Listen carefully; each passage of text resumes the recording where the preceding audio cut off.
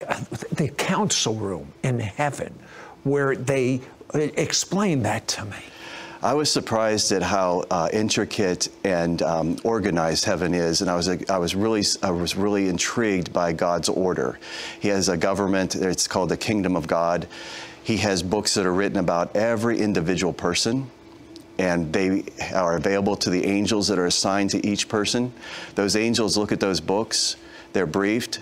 Decisions are made on who would influence a group of people, and those angels go to work in bringing the truth to those people and helping them to get other people involved and walk in the Spirit with God. Yeah, but what you explained to me is that we all have free will, but they work out a strategy in heaven to get you in the right place at the right time, doing the right thing, and it's got a lot to do with us yielding. How do you understand that? Well, I found that the most serious asset or liability that we have is our own will.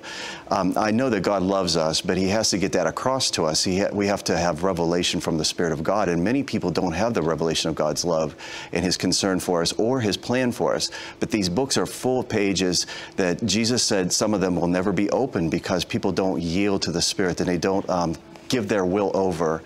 There is a walking in the Spirit that requires you to hand your life over and carry your own cross. And Jesus wanted everyone to know this, that there is power available, but it's going to be by you losing and Him gaining you.